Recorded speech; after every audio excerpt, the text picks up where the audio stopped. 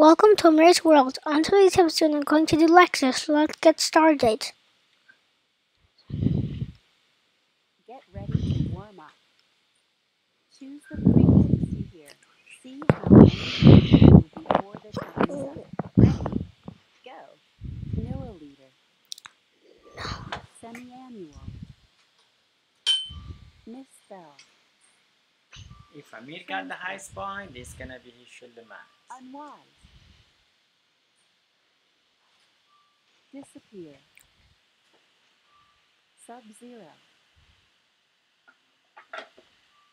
Disagree. Multitude. Subway. Consist. Centigrade. Non. Oh, how much? Good work. I only got 12. I thought I got 15. Oh. Level 15. A journey through China.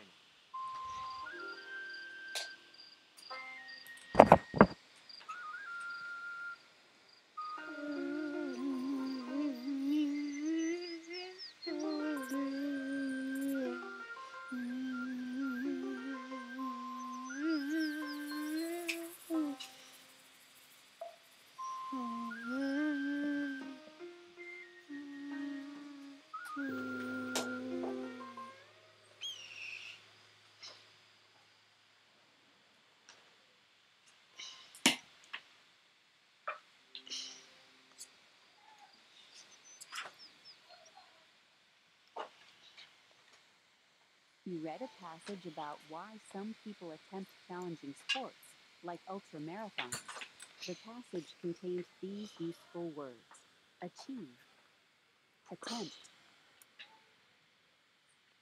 Let's look. One highest. We'll do this one. Now, take a closer look at an iguana and its prehistoric ancestor as you explore this diagram on your own. To start, choose the word that says iguana ancestor and read the description. Then, choose the labels that pop up for the other parts of the lizards. When you've read about them all, choose this button to go on to the question.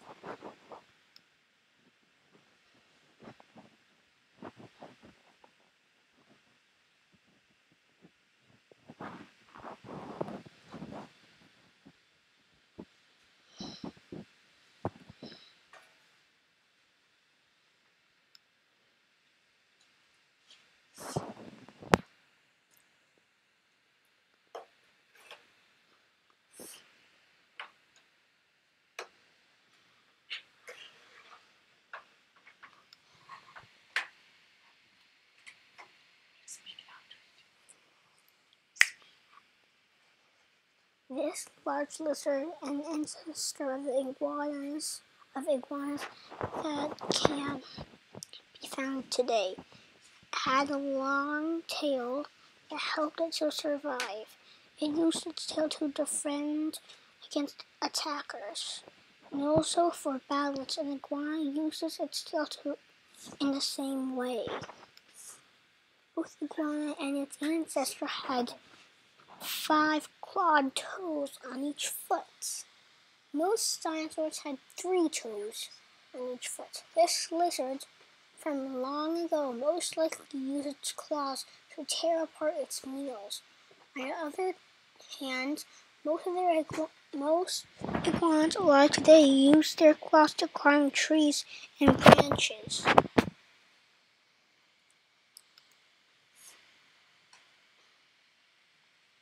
Body. The color of the ancestor of today's lizards was probably similar to a modern-day iguana. It was around 18 feet, 5.5 meters in length, and weighed more than 1,200 pounds, which is 575 kilograms. Iguana unique. Wait a minute. Unlike its giant ancestor, an average iguana is 4 feet, 1.2 meters in length, and weighs 15 pounds. Okay, I can't pick up a 4-pound. I can't even pick up a 4-pound weight for a minute. So I guess I can't pick up an iguana.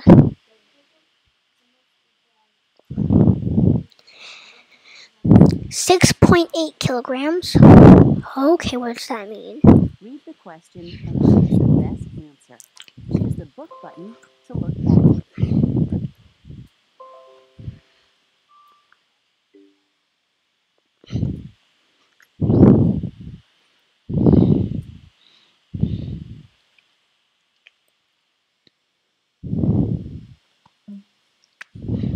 Choose the book button to look back.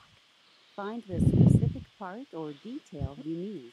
Then try again.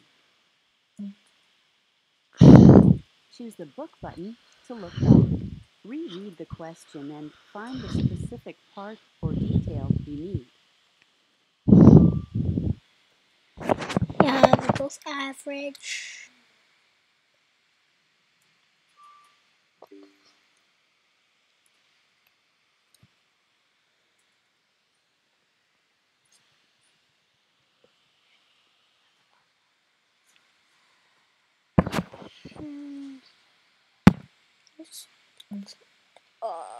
Choose the book button to look back.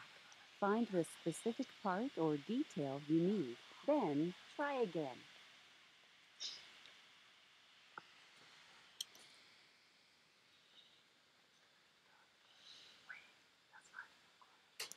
Prehistoric lizards.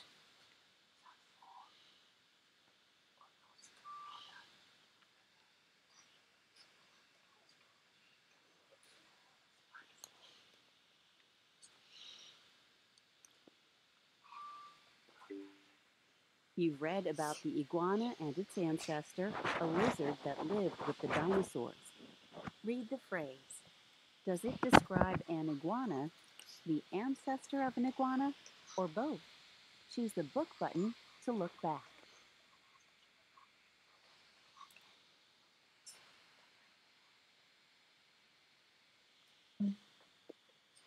Choose the book button to look back.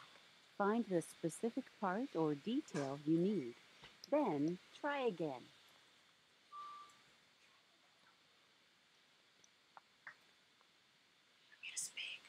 Iguana, a type of lizard alive today. Tail to front.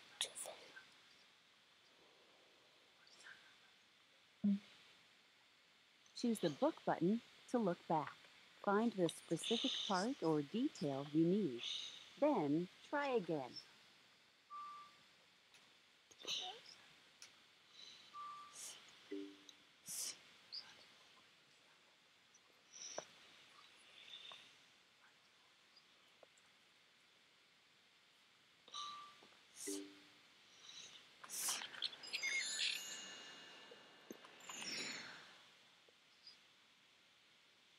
Imagine hunting for a buried treasure every day. That's what you'd Wow. be doing if you were a paleontologist, a scientist who studies fossils and bones from long ago. Get ready to meet someone who discovered a fossil of a giant lizard, an ancestor of modern-day iguanas. Read along as you listen. Use the white arrows to go on to the next page or go back. When you've finished, you'll answer questions about what you've heard. Interview with a treasure hunter. Welcome, Dr. Bolich. Tell us about your trip to South America to look for fossils. I was looking for evidence of animals that lived long ago. I wanted to find fossils or parts of animals hardened into rock. After a few weeks, I still hadn't found anything interesting. So I was getting ready to pack up and head home. What convinced you to stay a little longer? A 10-year-old boy named Mateo had been watching me work almost every day. He told me about something he had found in the desert nearby. What happened on the last day of your trip? Mateo convinced me to take a look at what he had found. It was a nearly complete skeleton of a prehistoric lizard. This ancestor of a modern-day iguana was as big as a car. Wow, as big as a car. That would, if I saw this, if I saw a real prehistoric iguana, then I would just call animal care and they would take care of it. Well, we do eat meat, so they'll just give meat, raw meat, maybe. Wow. Then what did you do? We started excavating, or removing, the fossil. First, we used jackhammers to break through the hard rock. We used smaller tools as we got closer to the skeleton. Second, we wrapped the fossil with strips of cloth that were soaked in plaster and left to dry. This wrapping, called a field jacket, protects the fossil. From what? What was the next step in the excavation process? The third step was to move the fossil to a museum to study it. We needed a helicopter to lift this one because it was so heavy. Fourth, we carefully unwrapped the field jacket and cleaned the fossil. We used tools like the ones a dentist uses. Finally, we studied the fossil to learn more about the ancestors of today's lizards. We compared it to other fossils and to animals that are alive today. We learned so much from every fossil. What are the steps for removing and learning from fossils? Choose the book button to look back. Choose this button when you've finished.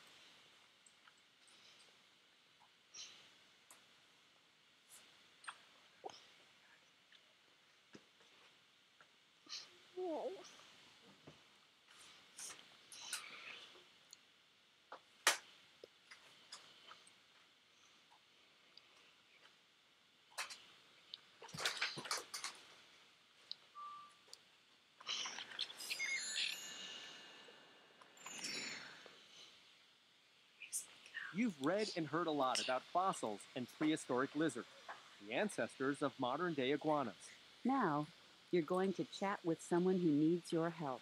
You'll make choices about what to say and do, and then answer questions about your conversation. Read each message. Then, choose a response and send it. There's no right or wrong choice. It's your message.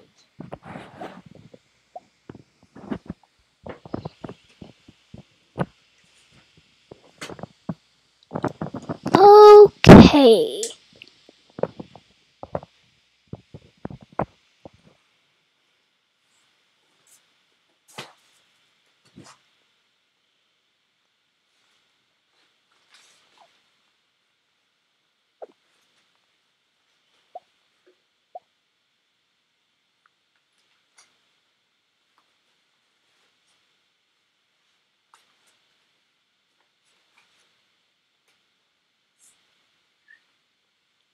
I'm gonna send him this.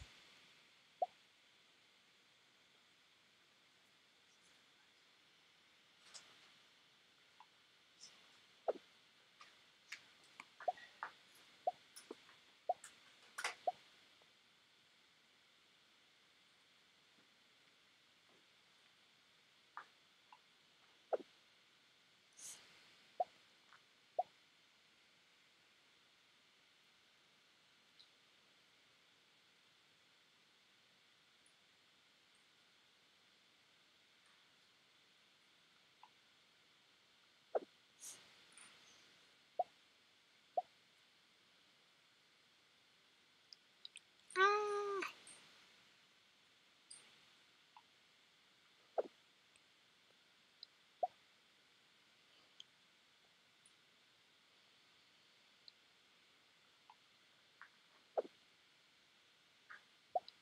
I'm chatting.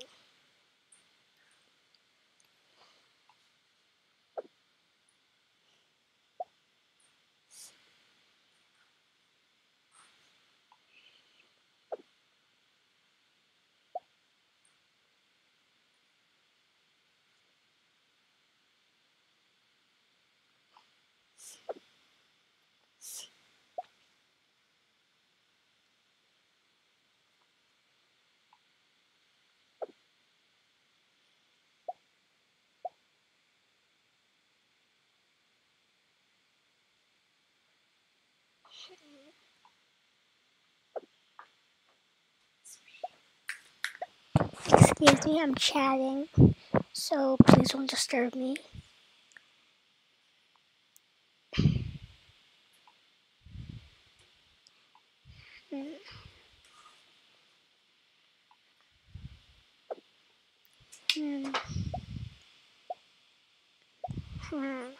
Wow. Congratulations! You did a terrific job helping Iggy learn more about his ancestors. Take some time to read your messages from beginning to 2 end. million When you're years. ready to move on to the questions, choose this button. They lived 80 million years, okay? Read the question and choose the best answer. Choose the book button to look back.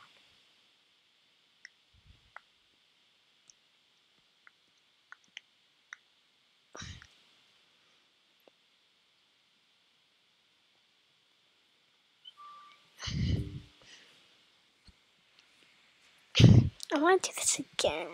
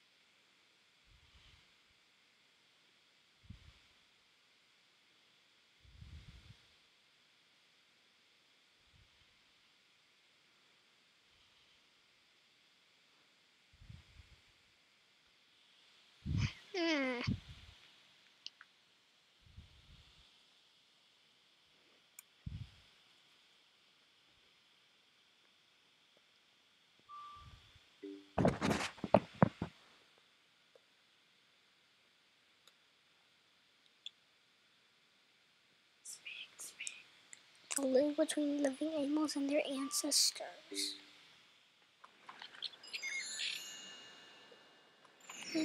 What? I just got 3. Have you ever enjoyed a book so much that you felt disappointed when you finished? If that book was part of a series, you could read more. Why? A series is a related set of stories, often written by the same author or about the same characters. Check out this new series now. Ready to get serious about series?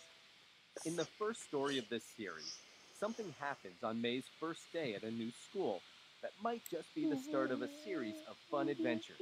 Whoa. I hope she doesn't be very scared. It looks like she's scared. She's frowning. Frown. What a frown. She doesn't even want to go to school. That boy and that girl got a little bit scared too. Well, these 3 guys are all smiling at their desks.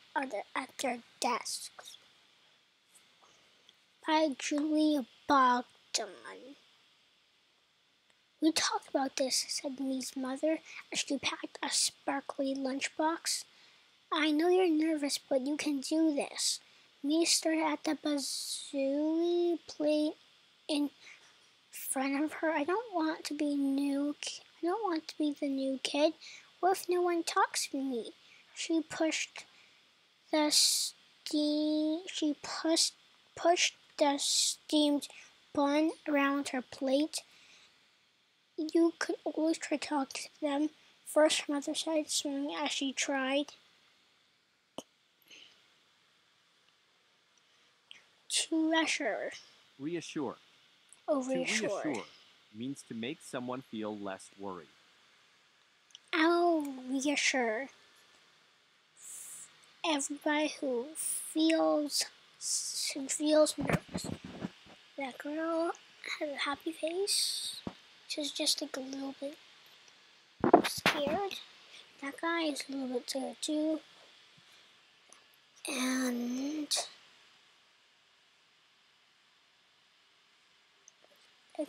I feel like that girl is scared too, but she just doesn't want other people to do it. Okay, where's it? To reassure me.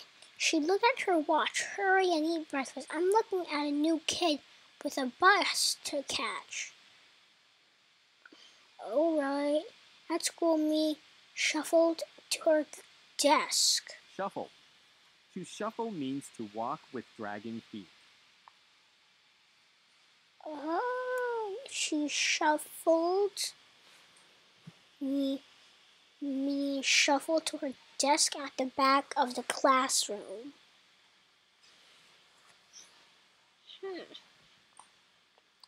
She sat next to a girl. Oh.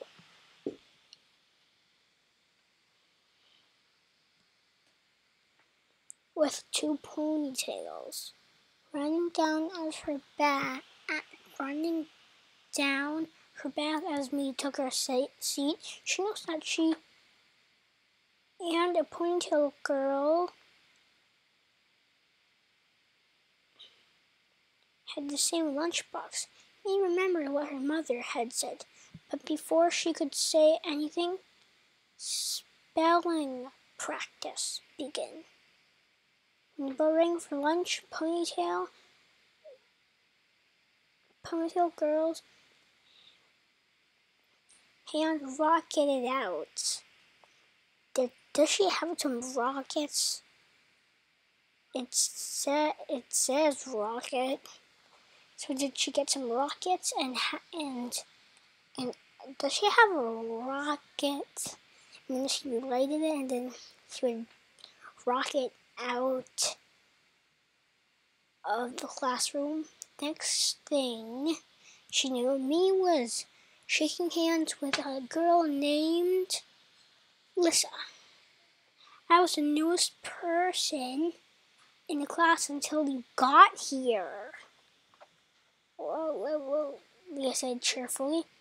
I don't know everything yet, but I can show you around. Me was happy and excited to have Lisa as her guide. Together they walked down the hall.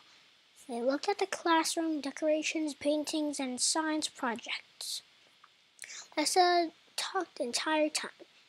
Just as me was making a note of where the bathrooms and drinking fountains were, she felt Lisa pull away and say, and we can both try out together. It's MEI, right? Me looked up at the large poster that read, Audience for Spring Song. Audition. An audition is a tryout for a play. Auditions for Spring Song. Next week. Her name was now scribbled at the top of the list. What had he gotten herself into?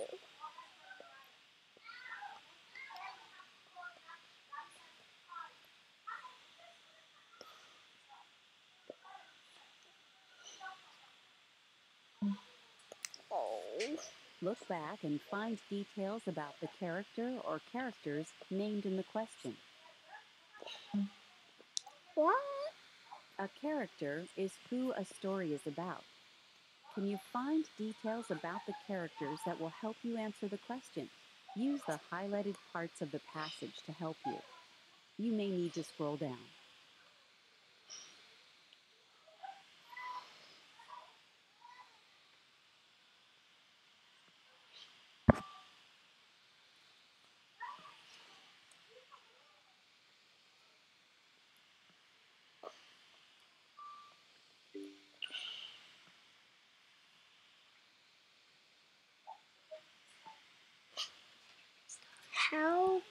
character's traits and a plot of story. Oh, yeah. Look back and find details about the character or characters named in the question.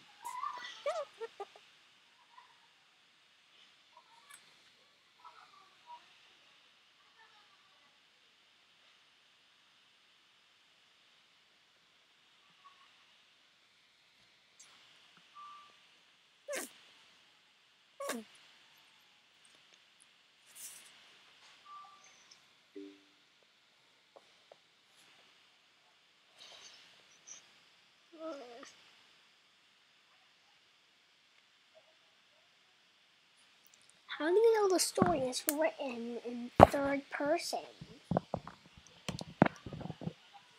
There are 3 characters in the story. The narrator uses she and her rather than I and me.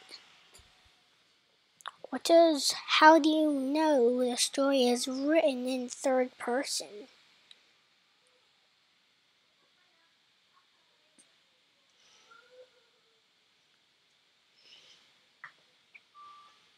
Yes.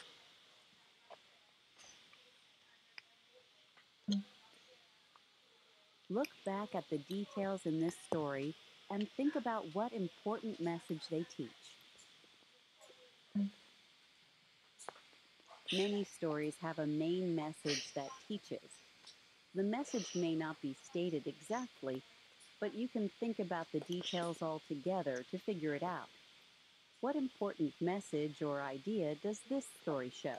Use the highlighted parts of the passage to help you. You may need to scroll down. Okay, I'll scroll.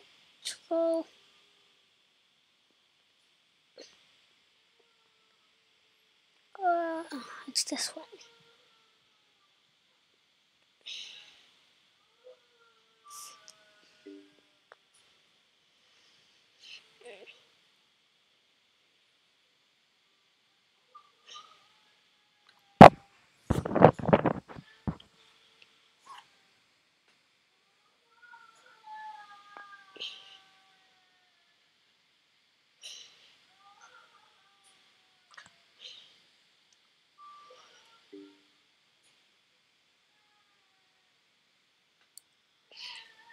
Just I wanted to do this.